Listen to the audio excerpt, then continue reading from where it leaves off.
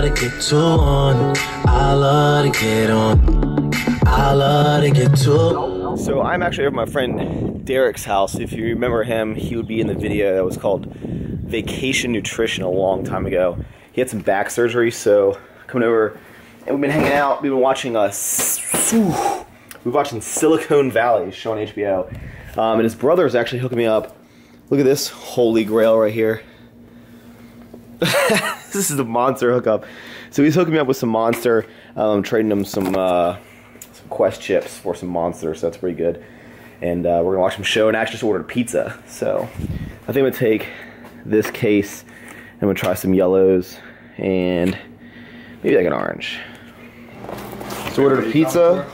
Just filming for some random footage. B-roll or something. Yeah. So we got a sausage, pineapple, and I got it well done. I don't know if they actually did it well done. I think when you do this random directions like well done, they're like, yeah, I'm gonna make it the exact same way I always do. So I'm gonna eat this. Crush down one of these bad boys.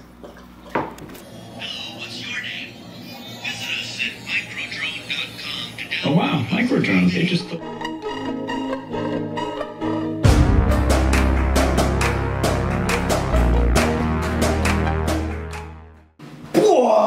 So guys, we are headed in to do some deadlifts, and I'm putting on my Chuck Taylors, and I definitely get asked a lot why, you know,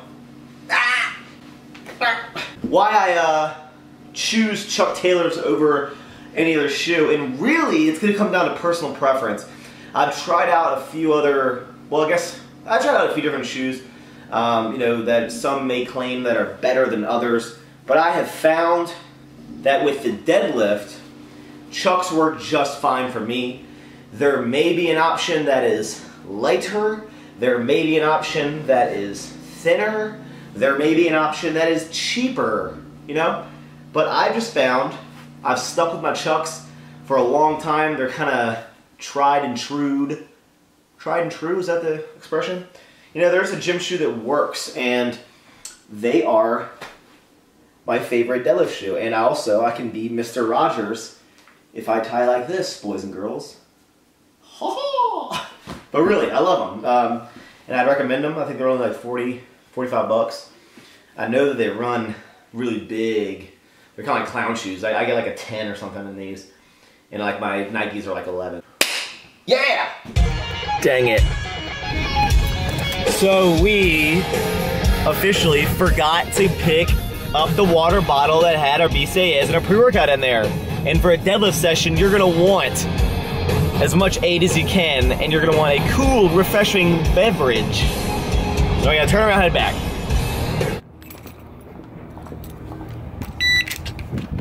I wear my sunglasses inside because I am too lazy. Come here, you devil log. Name that movie. Also, I've learned at this gym, because there's starting to be more and more people going around the time that I go. I don't actually start drinking my pre-workout until I get in there and know that I'll have a rack or a barbell available to me, and then I'll start. So I'd say, let's say if I was getting up to, like tonight, I probably get like 500 pounds on deadlift. I'll probably start drinking it around 135, but then I'll stop. I'll be done with my pre-workout by the time I hit my first set of 500. Just to give you an idea of when I drink. But if it's like a Saturday and I know that no one's gonna be here, I'll probably start drinking it on the way over here. But lucky enough today, I came in and there's a bar waiting for me.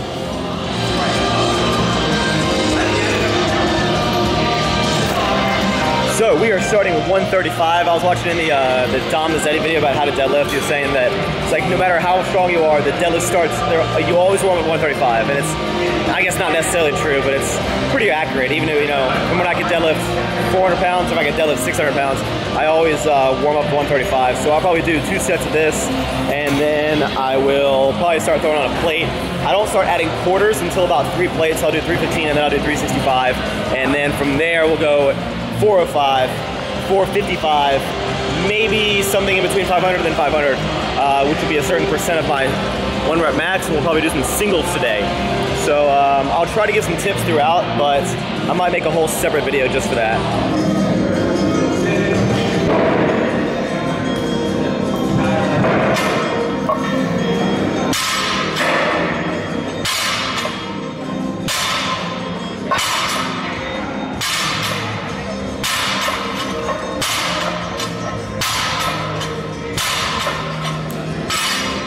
here's a little tip, I guess.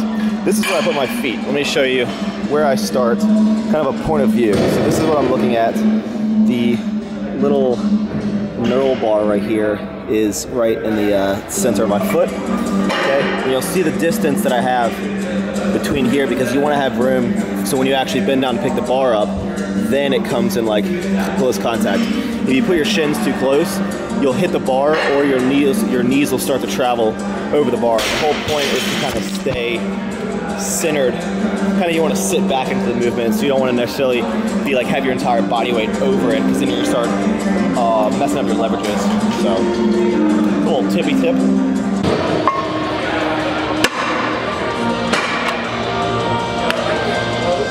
Okay, headed into 315 now, and probably the most asked questions on deadlifts is how much rest time do you take, Max?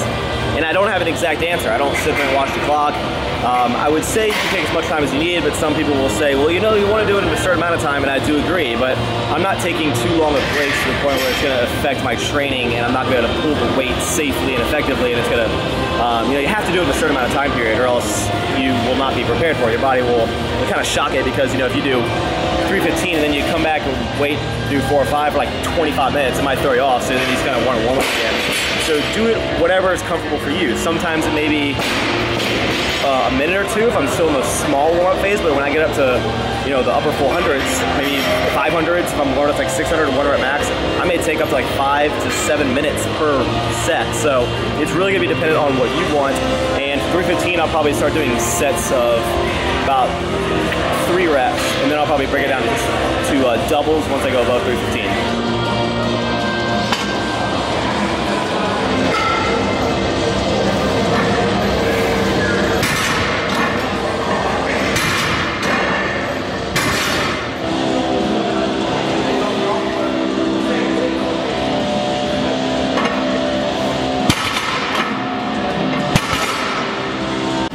So this is what my hands look like right now. You can see the calluses that I used to have.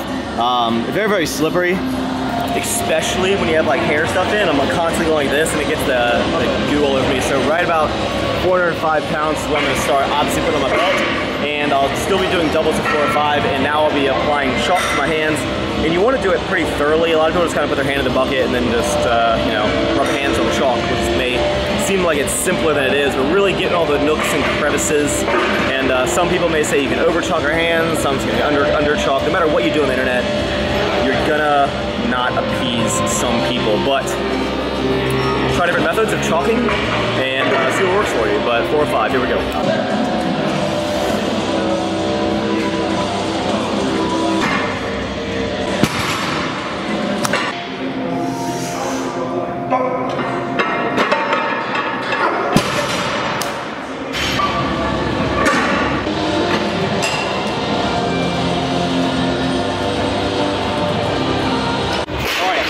It is time for 500 pounds working sets. What I'm planning on doing today is going to be probably about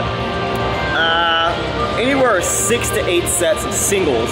And really what I'm doing is I'm starting my new programming soon, and so this is just kind of something that I want to do out. I'm trying to do some stuff in my head that I'll explain to you guys maybe in another video. Deadlifts, luckily, don't exert as much energy as they used to do, so 500 pounds isn't as heavy as it once was, although it's still very heavy. And like I said, finishing my pre-workout right at 500.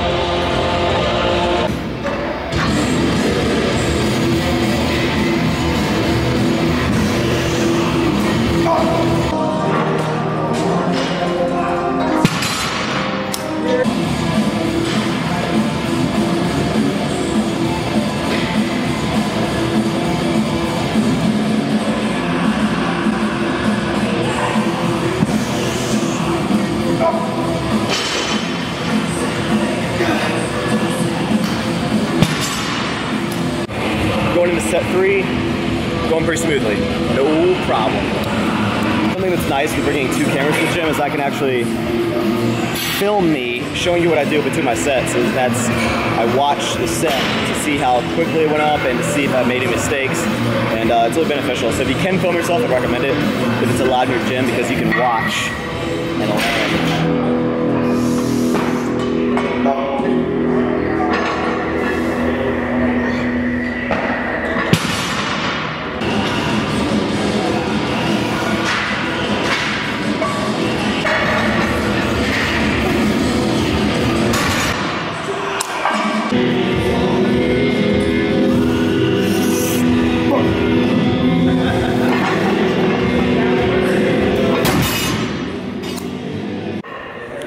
other thing that I recommend is a lot of people will judge their speed off the floor as to what their strength is for the day. And just because you, like these 500 pulls are not the fastest that I've ever pulled. I've pulled 500 a lot faster than this. So do not judge. Sometimes your speed will psych you out. You're like, oh my gosh, that pull is so slow, I'm not going to do the rest. It'll psych you out. You can't let it do that. Some days you're going to be faster than others, and some days you might just legitimately pull the weight slower, but that does not necessarily mean that you're weaker that day, if that makes any sense. Or again, in my personal opinion, because we are on the internet here. Also, we're just going to do 6 singles. I was going to do 8, but due to time constraints, because I need to drive about 30 minutes after the gym to go pick something up at my friend's house, we're just going to do set to 6, so we'll move on to something else.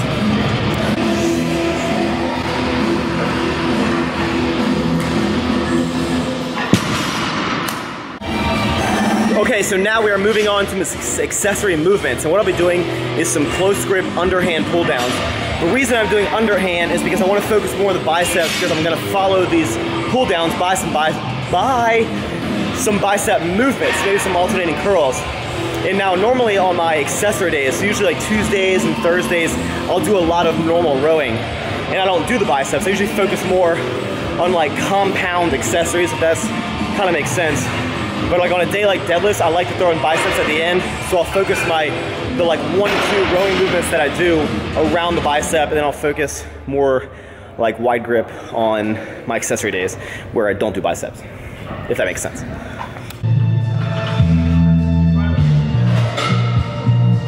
Also, something that's cool is my my curling strength's actually gone up. I have been legitimately curling like 50s with pretty good form for like sets of 6 to 8. Usually not like 3 or 4 sets, maybe like the first set, then I'll drop down to 45s.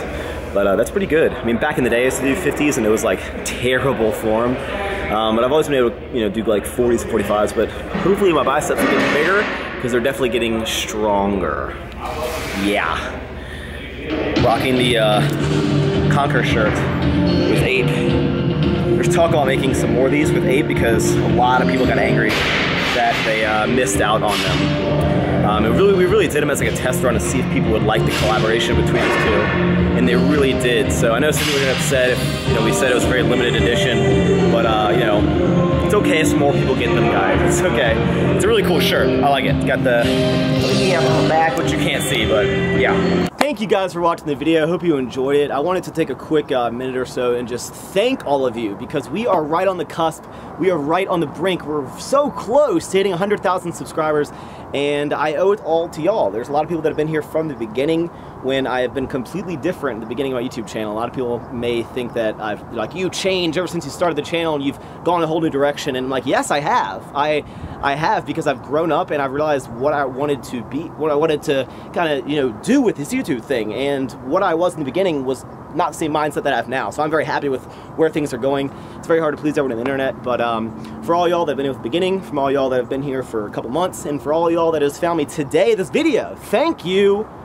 I know a lot of people do like 100,000 subscriber videos, and I do have some cool stuff planned very soon, which you'll come to find out. But YouTube has definitely changed my life for the better.